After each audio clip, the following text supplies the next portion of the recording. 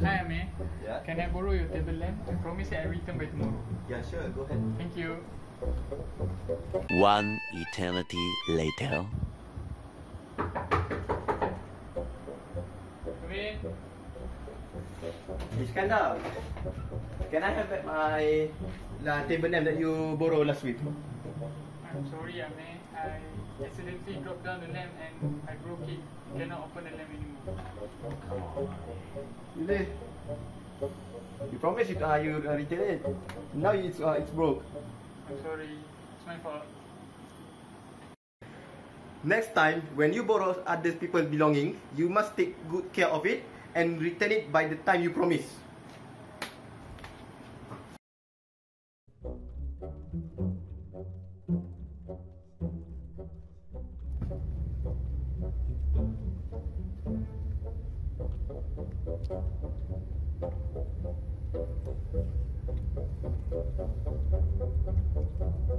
Hey Ame, Yes? isn't your signal functioning? Yes it is. Why don't you give the signal before you take a turn? It's dangerous for us, you know. It also can affect other people's life. Sorry yeah. But when we are on the road, we must be more alert and aware of our well-being and other people's safety. Thank you.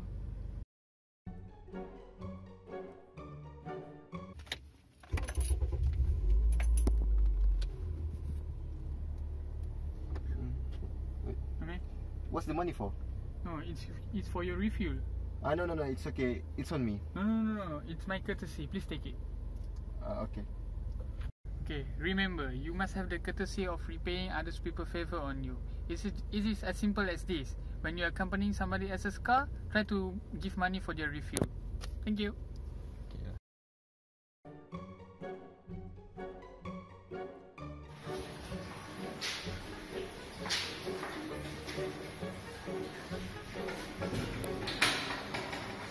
A few moments later.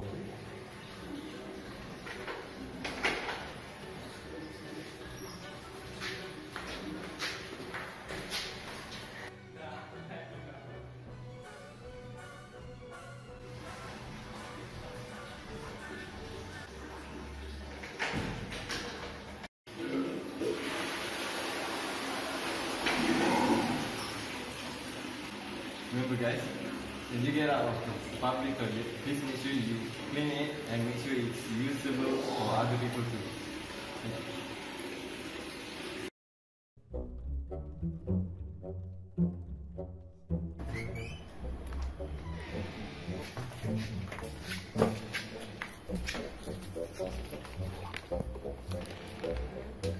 When people offer you a helping hand, you should show them some gratitude, even if it's by words like